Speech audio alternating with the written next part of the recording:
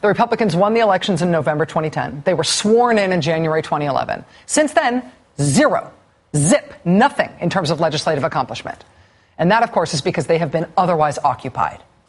After getting sworn in January, by April, they threatened to shut down the government.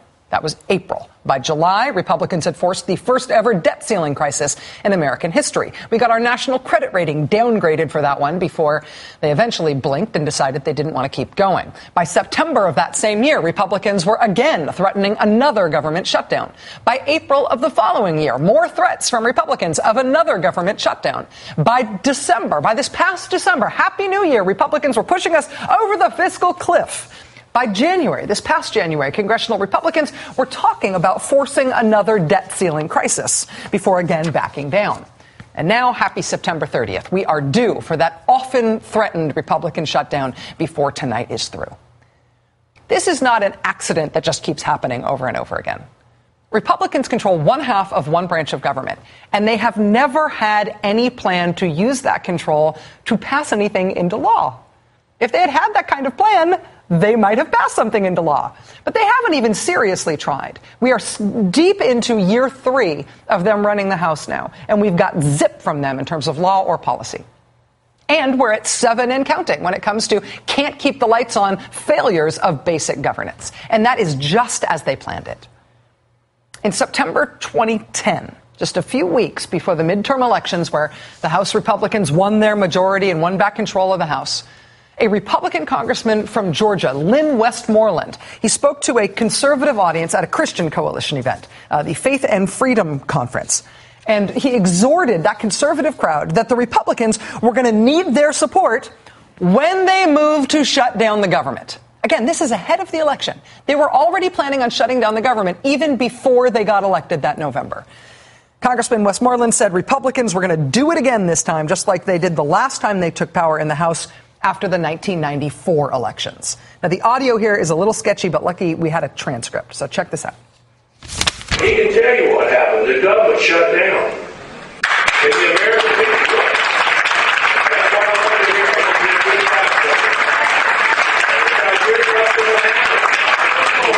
If we hold the line, if we can get those courageous men and women to be part of our majority, and we say, look, we're in partnership with the American people. We're listening to the American people. This is what we're going to do. If the government shuts down, we want you with us. We want you with us. We got to have it.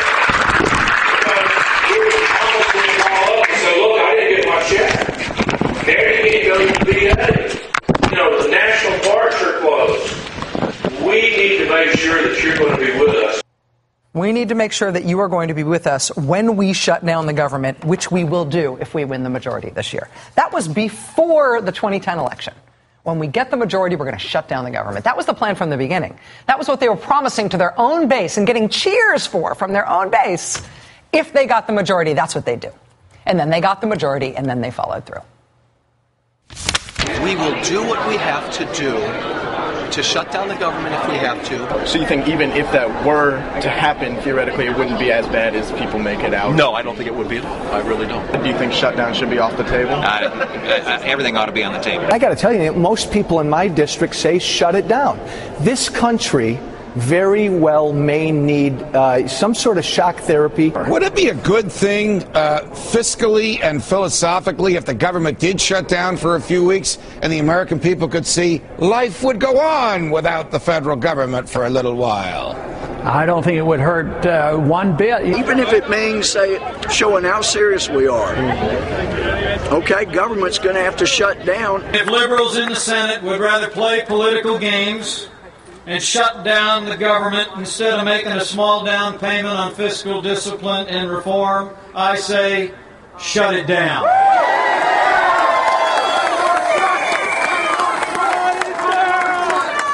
Shut it down. Cut it or shut it. Cut it or shut it. That's how they campaigned for office in 2010. That's what they promised they would do if they were elected in 2010. And that is what they started to do as soon as they were elected in 2010. This was their whole idea for governance. This is their whole idea for why it's worth it to even try to have control of some lever of American governmental power.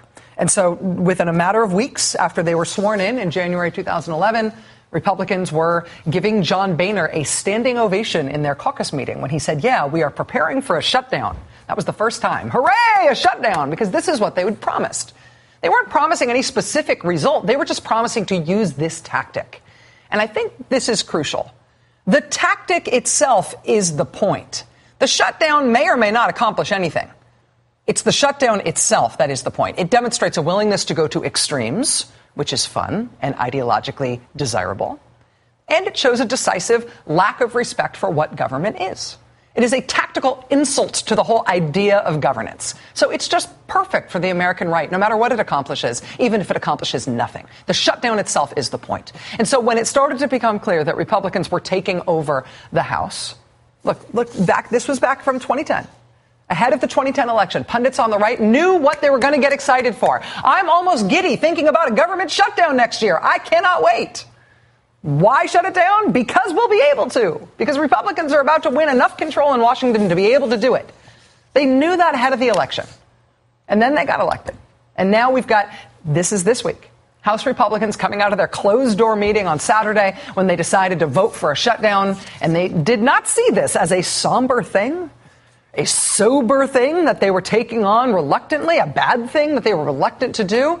When they came out of that conference meeting, having just decided to shut down the government, they were psyched. This is exactly what we hoped for. We're all getting behind leadership. We think we're going to get every vote. We're excited. We're united.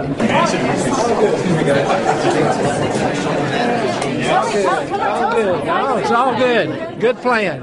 How'd it go in there? Very good. Very well.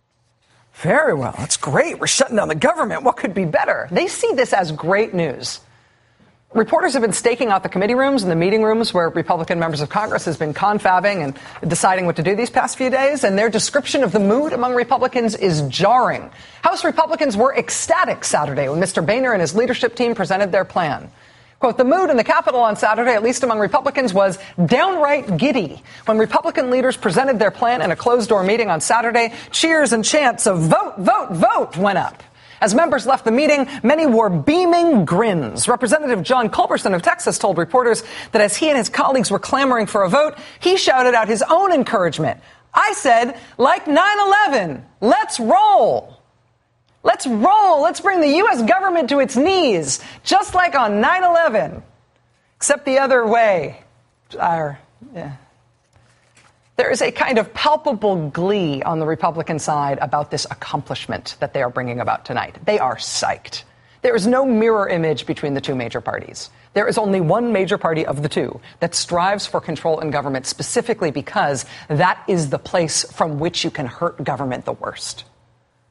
There is nothing about the last few weeks of political back and forth that explains why this is happening. There's nothing about health reform specifically that explains why this is happening. In 2011, they didn't bother making it about health reform. They made it about the budget back then. Or maybe it'll be Planned Parenthood funding, or maybe it'll be contraceptive. Let's just pick something. What we want is a shutdown. What is happening tonight because this is what Republicans want to do. This is what they promised to do. This tactic, let's roll, this tactic is an end in and of itself. And that is why there is no talking them out of it. Elect Republicans and they will burn the place down. And they will laugh while they do it and have a great time. And then what?